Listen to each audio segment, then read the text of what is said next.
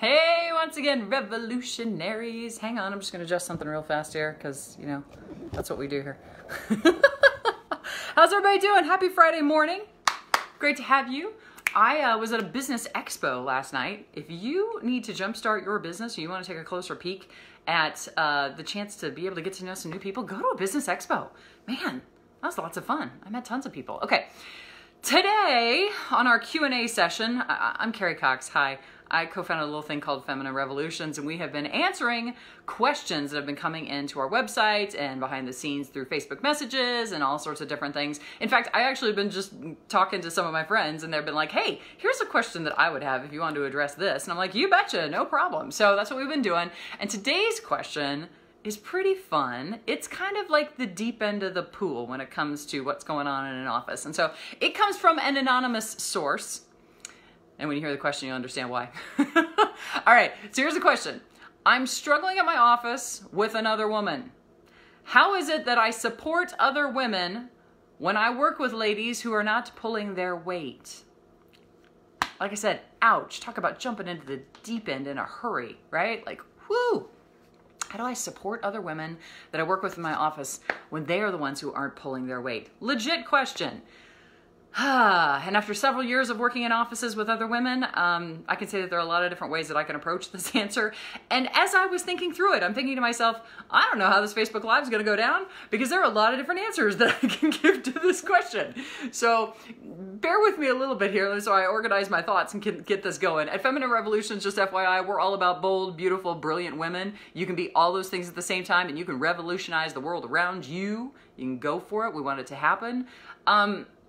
All right, so I think of this in two different ways. I think of this as a middle manager, and I think of this as somebody who's at the top. I think of this as somebody who is working with people. I guess that's three different ways. I think of this as someone you're working with another woman directly. Like you guys are on the same level, there are things going on, and you just don't get along with her. Okay, let's start there. I had that happen. And it was a couple of different situations where it was a lot of just kind of a basic personality conflict, right? I was a little bit more loud and bombastic even way back then than I am today. And when I come into a place, like, people know it. So I'm just somebody who makes a difference wherever I walk into, and that's just my personality type. That's how it goes down. So at first, this person and I were just kind of like, oh, okay, yeah, let's get along. And this other person kind of upped their personality to be able to match mine. And I honestly tried to lower mine a little bit to be able to match hers.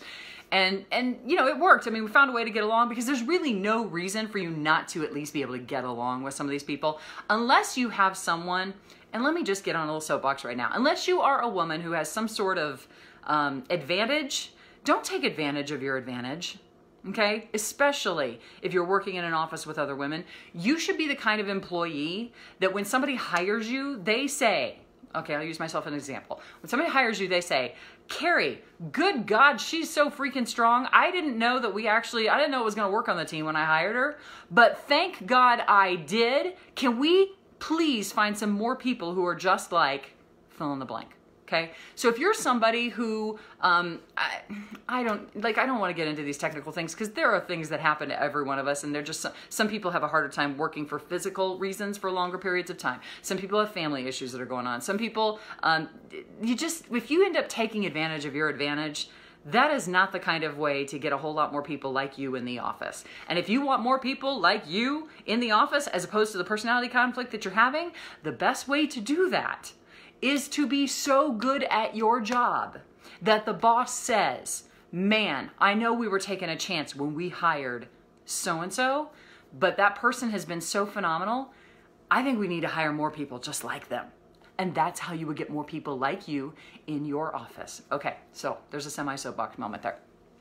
So when you are then a middle manager and you're having difficulties either with another manager or with an employee or something along those lines, and it happens to be this woman thing and you're frustrated, let me tell you how not to do it. I'll tell you how not to do it based on how I did it one time. One time.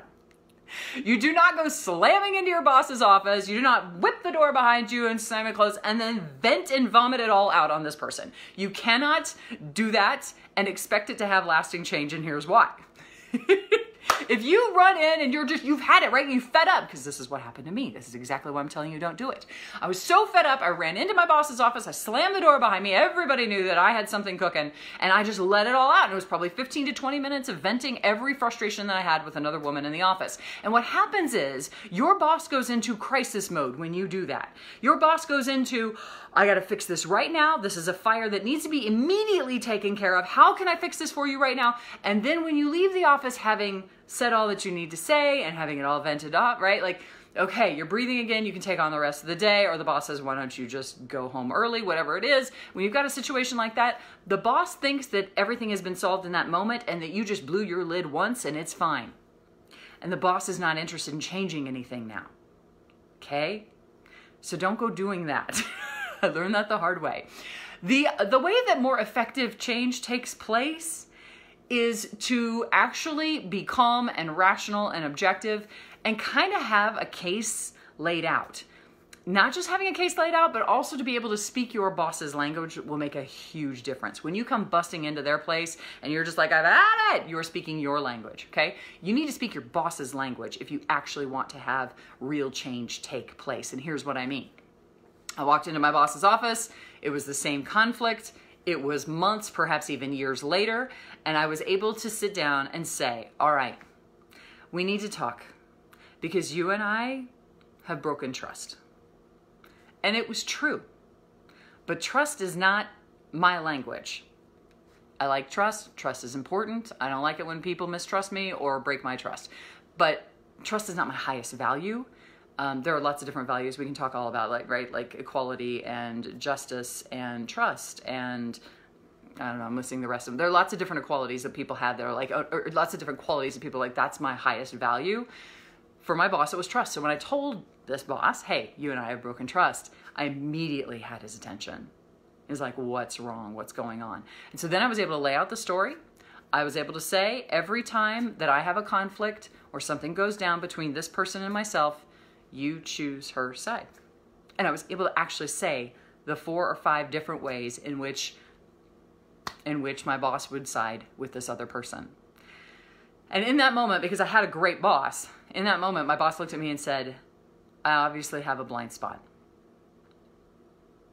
I didn't realize it. Thank you for bringing it to my attention. I'll work on it. Tell me the other ways in which you have felt like I have, gone against you and gone for this person every time. So, hey, like I said, I had a great boss, but I was able to actually get real change to take place in the office with another woman that I was having frustrations with because I was calm and rational and objective, and I spoke my boss's language. Those are the things that you need to do in a very calm and simple way, because otherwise your boss goes into crisis mode and they think if they can fix this fire at one moment, everything else is going to be better. But what you're doing when you come in like this is you're saying, no, this is a habitual pattern. And I really do need it fixed, okay? The other thing that you can do then, if you're the top boss, right? And you've got ladies in the office who aren't getting along, you got cluckers or the hen house, or there's there's issues, you can just tell, sometimes there's drama. The thing that you can do, and this is the way that I would handle some things like this. There are a lot of different stories that I can tell, but today's story is gonna be this one.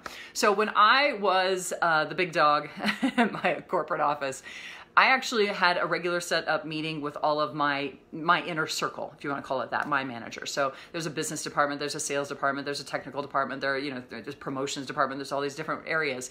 And so I would meet with these people on a pretty regular basis, like once a week. So what I ended up doing at one of these meetings was to say, all right, I need each of you to consider who the weakest link on the team is. And I'm not telling you we're going to fire him tomorrow, and I'm not telling you you're going to get rid of him in 2 weeks or whatever it is. I just need you to start thinking about who is it that's on your team that's the weakest link. Like, identify who they are, identify why that person is a weak link, and what it is that we can do to either help that weak link get better or to help them move along. Okay, now if you only have like 1 or 2 people in your department, like 1 person in your department, this becomes a little bit more difficult. I'm not saying we're gonna fire that person immediately. There's nothing like that going on, but you need to see why it is that this person isn't ideal, or where their shortcomings are, or if they really are fantastic and phenomenal, then yeah, we need to hire people just like that. Okay, so if you think about all of the employees at your office, and you think about them like on this big old long chain, right? Like the best employees in the world are up here. And the weakest links, that's what this is. This is a chain. The weakest links are down here. So the concept is that if you are able to knock off some of these weaker links, and this can happen in a couple ways. This can happen by letting somebody go. This can happen by holding people accountable to a point where they realize they really don't want to work for you. This can happen by actually improving who these people are. Like they realize, oh yeah, I fall short in this category. I actually need to get better, okay? When you have an entire chain of employees here and you realize who the weaker links are and you're able to see those weaker links drop off one way or another, and then if you're able to actually replace them with employees who fit here, wow, suddenly there are good things happen in your office. Because think about it, you know, we got rid of this weak link and we hired somebody who's actually here. Awesome. This is then now the next weakest link at the radio station, or in my case, okay? Like, this is then I hired somebody who was here, and you're like, hot dang. So then pretty soon, the weak link are these people, because your office is so much stronger because you have hired so much better. You will not have as many conflicts as you have when you have people who are super weak links, and all they do is try to worry about other people around them, and they don't actually worry about the work that they're producing, okay? So when you're able to do that, you get managers thinking like owners. And again, it's objective because it's about the work. It's not about the personalities. It's not about anything that's personal going on in somebody's life. It's not about the drama.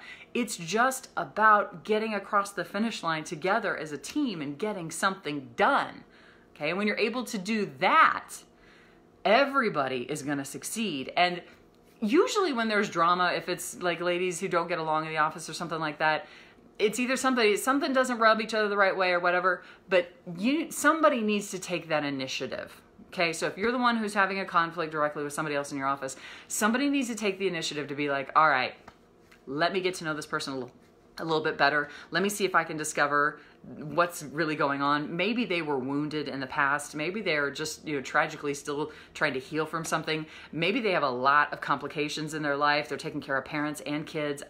Whatever it is, find out get to know this person so that you can then be a positive instrument for encouragement to them, okay? When things are rough, if you step in and be like, hey, yeah, I'll be happy to pick your kids up from school today. Or, yeah, let me see if I can give you some assistance here, okay?